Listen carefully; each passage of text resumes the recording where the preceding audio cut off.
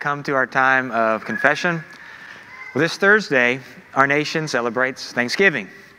So in the spirit of Jesus' exhortation to give to Caesar what is Caesar's and to God's what is God's, we should in fact lead the nation in thanksgiving. But before talking about how we do that, I wanted to give a quick historical aside about the church calendar. So the church used to had a calendar full of celebrations throughout the year. This example began with Israel when God required them to celebrate regularly at predetermined times set out by God. And you can read more about that in Leviticus 23 if you want to study that further. And these feasts had various purposes. You had some that were to remember the salvific works of God, for instance, celebrating the Passover or celebrating the Feast of Booths, which followed the Day of Atonement. So but then you also had celebrations that were more Thanksgiving-like, the celebrations of first fruits, where you brought your crops before the Lord.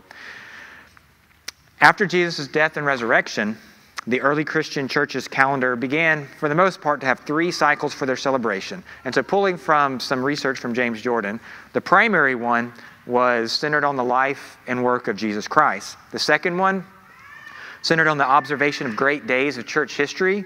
What that meant was like saints' days, days which various heroes of the faith had been martyred.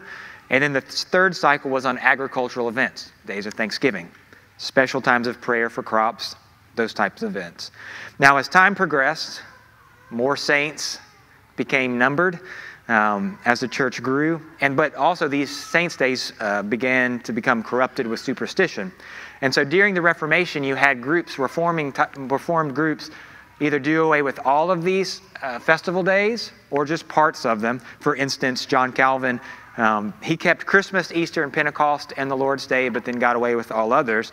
And then like the Puritans and some of the early Baptists, they got rid of everything except for the Lord's Day.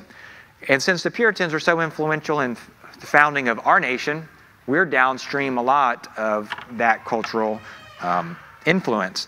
So our nation still does recognize many Christian holidays, decidedly Christmas and Easter, but then there's lots of other days that are more secularized.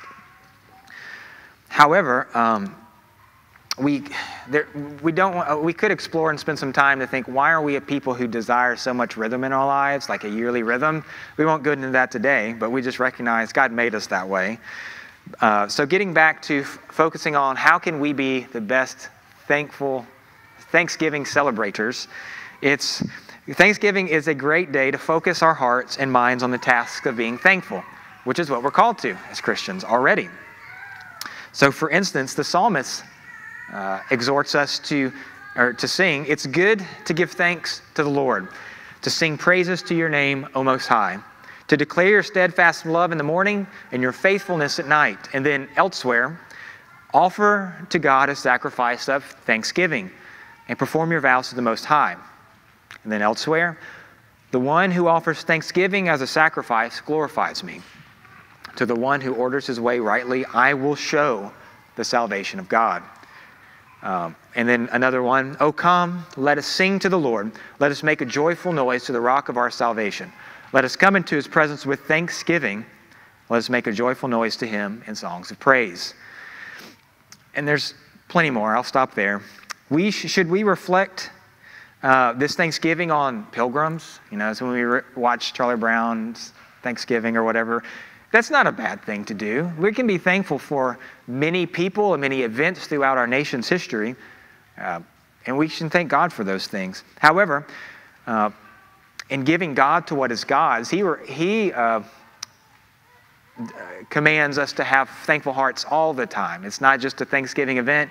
You got it out of your system, and then you can go the rest of the year. We'll come back around in November, and let's thank God again. No, we are to live a life full of thankfulness. Because thankfulness is a response of a Christian living in faith before a good God. Because our God blesses us, the faithful have not only been asking fervently in prayer for these blessings, but they also have eyes to see God's graciousness towards us. So another way of saying this is, thankfulness comes easy and is natural for those who have already given themselves over to a life of dependence upon God. Paul exhorts the Corinthians church. This is the reality of our lives. What do you have that you did not receive? If then you received it, why do you boast as if you did not receive it? So this Thanksgiving, let's rejoice and celebrate. Give thanks to God, for He has given us all that we need. He gives liberally and delights to bless His children.